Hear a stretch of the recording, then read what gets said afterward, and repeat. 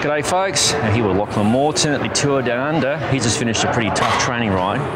Yeah. Probably a bit knackered, I won't take too much of his time. Lachlan, what's on your agenda, you think, or at least what you would like to do for 2020 in terms of, say, gravel and endurance events? What I'd like to do or what's on the calendar? Well, let's say what you'd like to do. Let's try that. What I'd like to do? Yeah. I'd love to do Tour Divide, Silk Mountain Road Race, maybe. We're doing Kanza again. Okay. That'd be cool. But I think the first event is Cape Epic. Okay. In March. All right. Yeah, let's kick things off.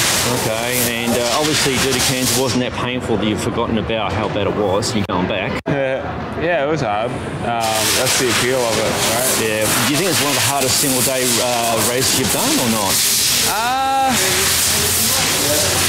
I don't know. That's a hard question. It's just different. Well, you've done a lot of crazy rides, I know that. So, yeah. I mean, it's just another on the bucket list, I guess. It's just different, right? Yeah. Like, I mean, all right. You race a day here, it can be one of the hardest days of your life, just when it's long. Sure. Do you pay much attention to like the developments of bike stuff for the gravel scene, or just ride what you're given kind of thing? No, I mean, it's kind of important. It's fun, like the gravel stuff, it's more important, like your setup and that sort of stuff. So, gotcha. Yeah, no, there's definitely like a lot of little things that go into it. Yeah. Okay, and final question, quite a few pros have retired and now they turn themselves to doing gravel. Yeah. Yesterday in Boswell announced he's doing that. What do you reckon about that sort of thing happening?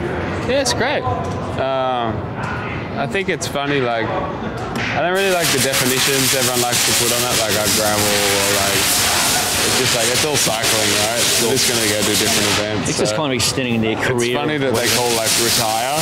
Right. It's like, you're still racing. Right. As far as I'm concerned, it's all. Yeah, I don't know. I mean, it's great. I'm glad people are getting involved in it. And I'm just enjoying being involved in like all different parts of cycling. You're living the dream, man. You're living the dream. Yeah, it's fun. Yeah, it's funny, like, people like that, they're like, oh yeah, you do gravel, blah, blah, blah. It's like, I've done like one gravel race in my whole life. Yeah, you did pretty well though.